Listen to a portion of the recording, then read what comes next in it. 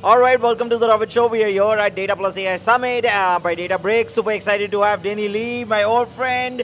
Finally, we meet in person, but so good to have you on the Robert Show. I'm so honored to be here. I'm really super excited for the questions you're going to throw at me, and hopefully I'll actually have answers. Okay, let's do it.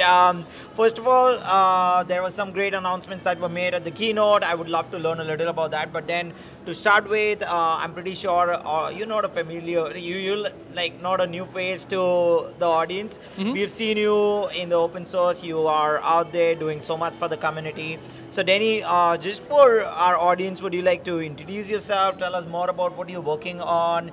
I know you work a lot on Delta, but would love to know a little about that.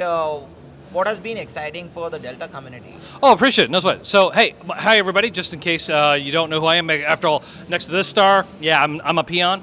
But my name is Denny Lee. Yeah. I'm a senior staff developer advocate at Databricks. I've been a long-time Brickster. I've been here in Databricks since 2015. I did take a small hiatus between 2016 and 2018, and the Databricks folks were dumb enough to let me back in, so that's on them, okay? So, nevertheless, I've been working with the open source community since Apache Spark days. So, I started contributing to Apache Spark since about 2011, 2012, I want to say. And then I also helped contribute to MLflow. I'm actually a maintainer for Delta Lake right now. Right. And between all those different things, I'm also working on Unity Catalog, which I'm sure you're going to have plenty of questions on. And as well, also on some of the amazing, really cool Gen AI work, because we actually have both a open source component to it and also the research component that I'm actually, I wouldn't say heavily involved with, because then I'd be kiboshing the actual researchers, but by the same token, the idea is that I work with them to try to communicate and explain some of the latest research and how it's useful for the wider community. So yes, so thank you very much for letting me be here. Now, the second part of your question is, what's exciting for Delta? Well, there was a little small announcement last week about the Databricks acquisition of Tabular. So really cool. We're welcoming some of the original creators of Iceberg aboard at Databricks, which we're super excited about. Yeah. And so the key aspect that we want to call out for the wider, not just the Delta communities, the wider Iceberg community, the wider data engineering communities. Really, it's this. We know that if you are working with one of the Lakehouse formats, okay? We actually have always said, use a Lakehouse format, okay? Cool. Because it allows you not to be locked in a proprietary data source. That's actually super important, right? Exactly. The idea is that you actually have an open. So in other words, even when we were competing with each other, right? We're saying, no, it's better for you to be on Iceberg than it is for you to be on some proprietary system. Obviously, as a Databricks employee, I'm going, please Delta, please Delta. But the reality is we'd rather have you work on an open system, okay? Right. Now, the problem with the approach was that we end up having 3 different formats, right? And so now when you choose one of the Lakehouse formats, you're locked in. Wait, wasn't the whole point of open to not have lock-in? Right. Yeah. So we inadvertently created our own lock-in, okay? So that's what the whole point is. So there's actually 2 components. So one that was really loud because of the, it's the acquisition of Tabular during the timing of Snowflake Summit, right? Right. But the other part is also our participation with the Apache X table run by the One House and the Hootie folks. And so the whole premise that we're trying to get at is like, no, we accidentally, as a community, right, this isn't just our fault, okay, as much as people want to say, it's your fault, Eddie. No, it was a community effort, right? The reality is we inadvertently created a lock-in to open formats. So what are we going to do for the next few years? Undo all that. Okay, we're going to go ahead and make sure interop's there. So the analogy I like using is like, okay, when you're trying to ship a package, this is for the American audience because I know you have plenty of people around the world, so I am going to use American terms, so my apologies. Don't worry, I won't use miles and Fahrenheit. I won't be bad like that, okay? But it'd be like UPS versus FedEx versus USPS, okay? In the end, do you care? You don't. You chose one of them for whatever reason, the package gets to where you need to go. True. That's all you care about. Right. That's the same principle. We want interop between all of the Lakehouse formats, so whatever one you chose, for whatever reason, that's cool. That's completely cool. We're going to ensure interop. We're going to work really closely with all the different communities to make sure the interoperability between these formats, so that way, whatever choice you made, guess what? It's good. Yes. Simple as that. So you're hearing from the horse's mouth itself about the lock-ins, how they are undoing things, but at the same time it's about how easily you're kind of getting it for the developers out there, and for the enterprises out there, where you don't need to worry about the data being locked in. Exactly, right. See, in the end, it's all about saying your data is your IP. Okay, you know how people were using terminology like it's your gold or it's your oil, whatever. It's your IP. That's the most important aspect, which is the data you have is becoming more and more the most valuable aspect that an enterprise or even a small, medium business would have. So make sure that you always have access to that data. That if you don't like the vendors, including Databricks, okay, guess what? You can take your data, go bye-bye, and you're still good to go. Right? Exactly. That's the whole point. Yeah. Right? Yeah. That's what we mean by removing that particular lock-in. Now, again, there was this issue about, like, inadvertently we sort of created one by accident. It's okay. That's what we're fixing right now, together. So in other words, the Hootie community, the Iceberg community, the Delta community, all three of us are working together, realizing this is actually what's preventing people from going to Gen AI. True. Because they're so busy worrying about, hey, what happened to my data? Okay, so we're going to slowly and steadily remove those barriers. I'm going to go into the weeds of the Gen AI as well later. Absolutely. But, I'm going to have fun with that. Yes. So today the keynote had like announcement around Unity catalog. Yes. I'm kind of excited to hear from you what are your thoughts. Ali mentioned a lot of things, but I'm kind of curious to learn from an open source perspective. How does it help the community? How are the developers going to benefit out of it? Right. Can you share a little about that? Absolutely. No. Yeah. So that's a wonderful question, and I figured this would happen soon. Yes. Yeah. So the reality is, so we're working to fix the lakehouse format so that way there's full interop and you're good to go. What we're recognizing is that what started brewing was actually a catalog war. Now, again, we weren't trying to create one, but one started happening. Okay? Cool. So again, part of the reason why I'm so happy to work with the Iceberg community and the Delta community together, and also the Hootie community, is because what we recognized, what we realized is that, okay, not only are we fixing the lakehouse format issues, we're going to stop any semblance of a catalog war before it even starts, okay? Because so remember, you got locked in, quote unquote, with your lakehouse format with your data. Right. The problem with the catalog, I'm now obviously I'm oversimplifying the problem by a grand degree, is that now you're locking in your metadata. Oh, great. So you locked in, okay, you unlocked my data, but you're still locking my metadata. So we're ending that before it even starts.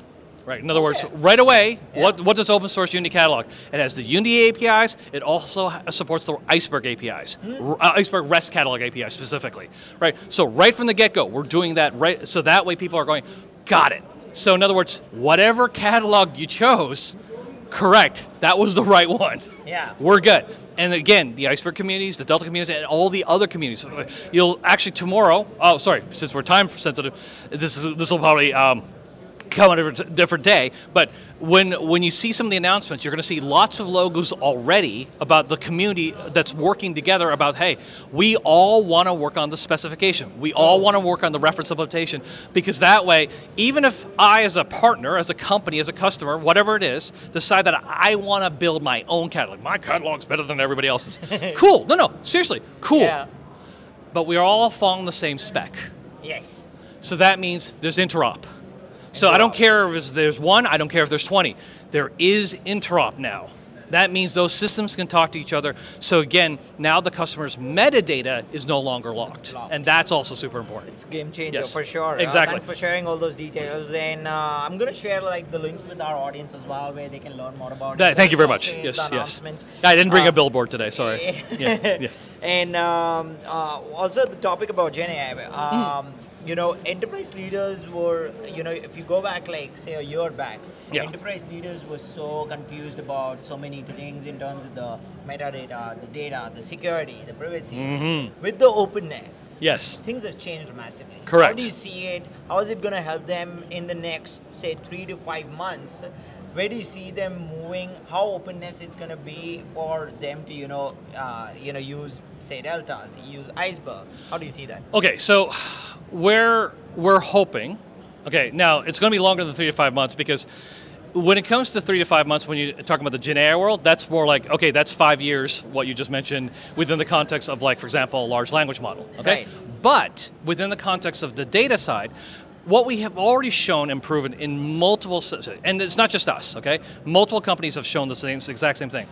The higher quality your data, the better your model, okay? So that means, why is Databricks so interested in this, and why is the wider community interested in this? Because we need higher quality data.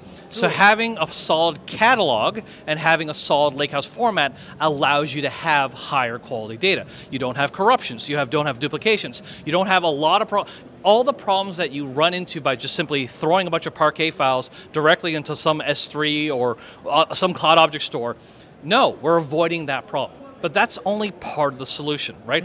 If I go all the way to the other end, to the AI side of the problem, the reality is large language models, multimodal models, I'm sure, because this video will probably come out in a week or two. Yes. Cool. I'm sure there'll be something else by then, okay? 100%. Right? This is the nature. Exactly. This is the Yeah. nature of Gen AI, okay? But the reality is, it doesn't matter. The researcher will always push to have these better, cooler, better built models. Right. But what's missing? Governance. What's missing? Safety.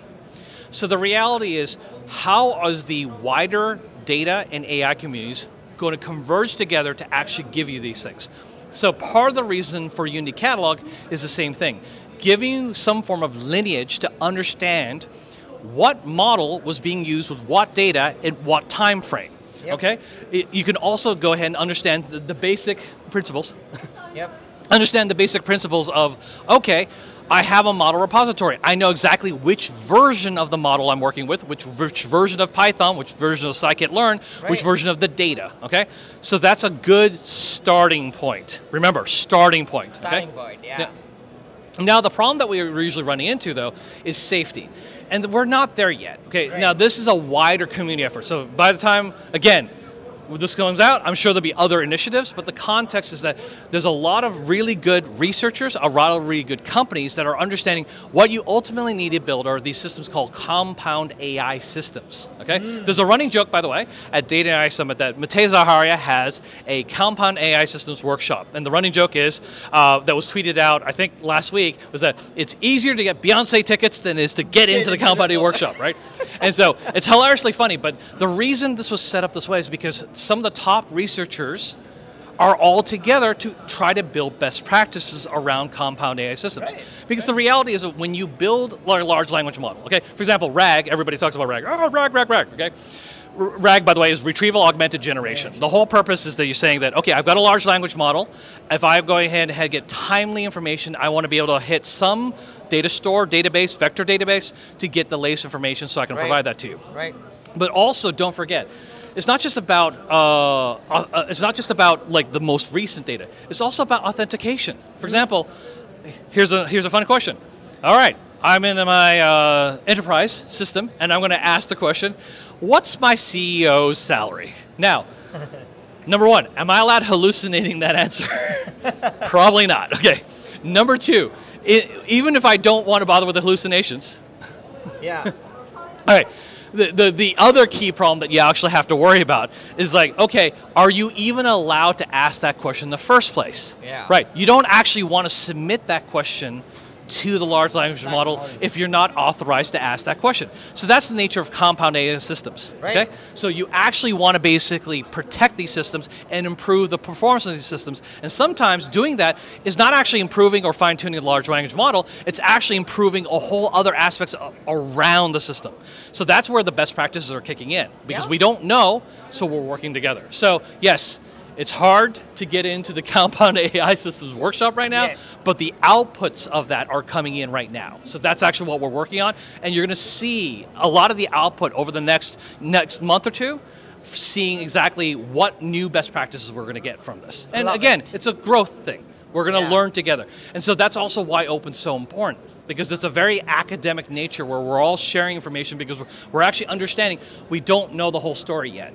And so anytime a company goes and says, oh, we've all got to figure it out, I'm like, no, we don't. Even the best researchers in the world don't have this figured out. I love it. I love the analogy. Thanks for sharing those details. It always helps for the community to understand, because it's about, you only get a use case when you do it. Right. or when you fail. Exactly. Oh, yeah, you basically have to try, try. Except, as you called out, right? Failing is actually a good thing, especially when it comes to anything that's software engineering based, right? You're going to try, you're going to fail, and you're like, whoa, that was a really bad idea, okay? But you can't fail from a security perspective. You can't. Right, you can't fail from a perspective of hallucinating information that's crucial, right? So we have to put safeguards around it. So over time, you're going to see those systems in. Like, for example, you've got Llama Guard that actually the Llama folks are putting in together. There's Guardrails AI, a really cool startup that we work with.